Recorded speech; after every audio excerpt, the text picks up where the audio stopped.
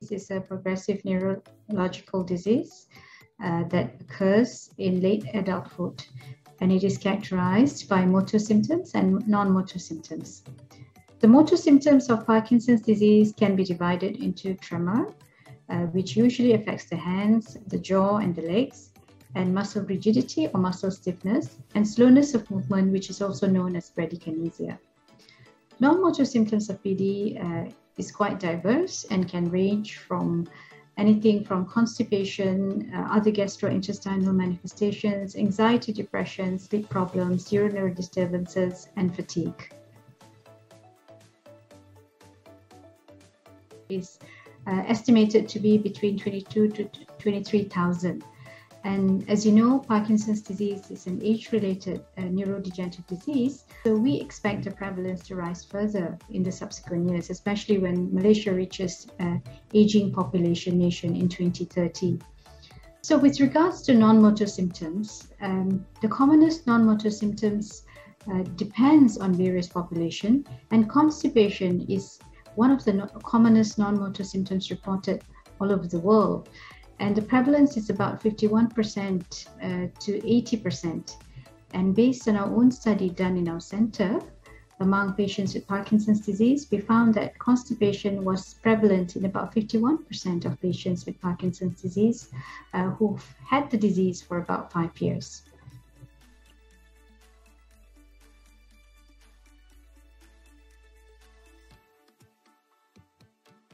This is multifactorial. Firstly, it could be related to the lack of exercise due to the involvement of the movement, because they have movement problems.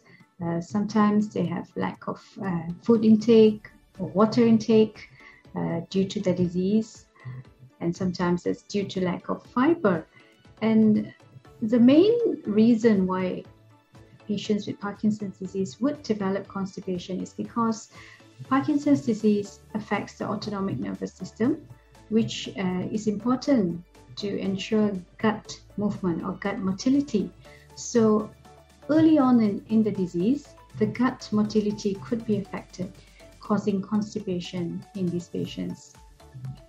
Apart from that, studies have shown that there's alteration in the gut microorganism in patients with Parkinson's disease from very early on, even before the disease manifests. And this is what we call as gut dysbiosis. And this dysbiosis could contribute to abnormal gut motility as well, therefore worsening constipation in patients with Parkinson's disease.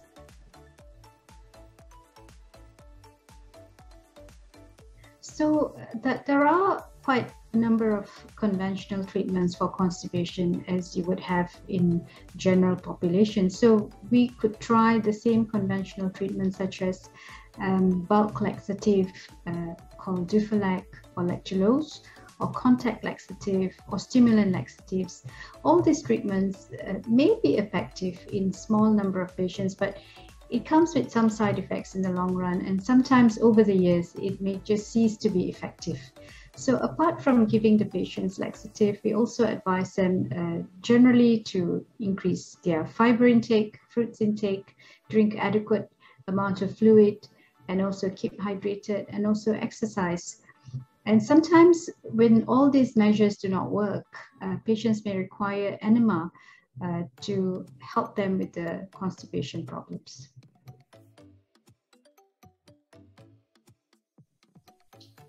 So there are some limitations to these medications, as I mentioned. Some of them may not work for the patient. So patients will ultimately require the use of enema to alleviate their constipation. And some patients may require almost 2 or 3 times enema per week to help with the constipation. These are symptomatic treatment and they're not intended for long-term use.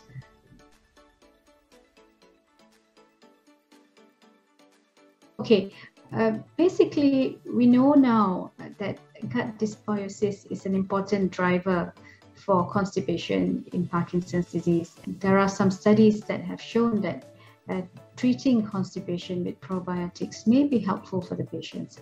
So that prompted us to evaluate if our locally available probiotics could also be effective in our patients with constipation.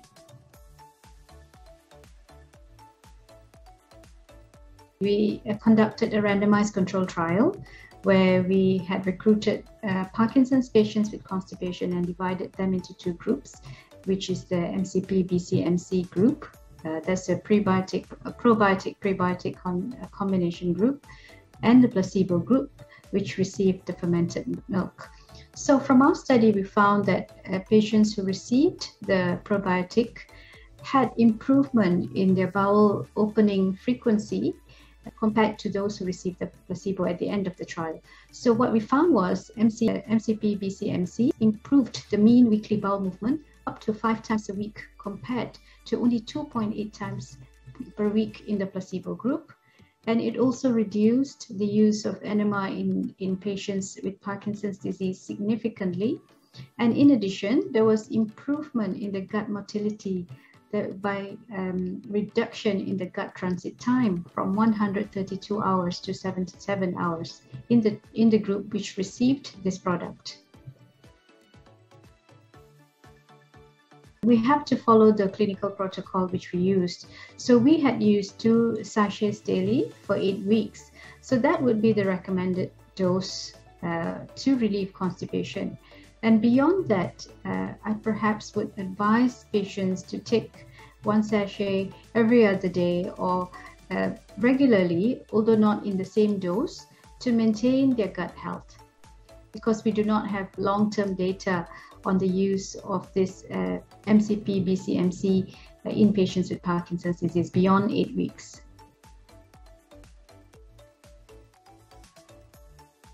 I think it would benefit them because we know that taking probiotics would help in maintenance of gut health. So since it has helped the patients with constipation, I would recommend that they take it every now and then, maybe once every other day or a few times a week to maintain their gut health.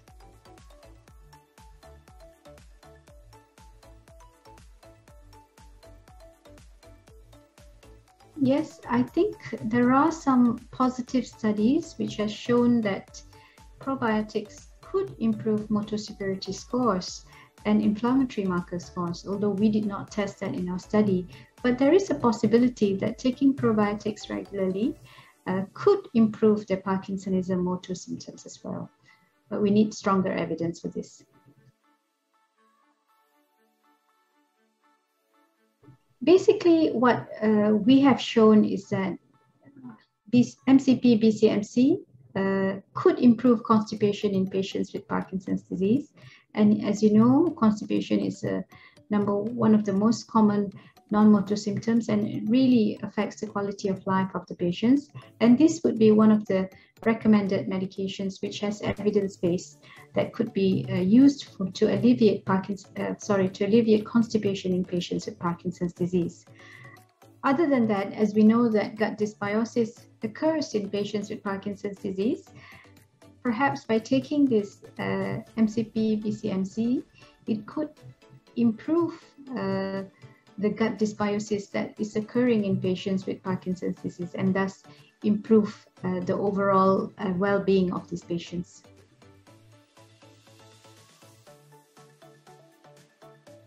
It's definitely the case because I think we cannot assume that all probiotics are the same.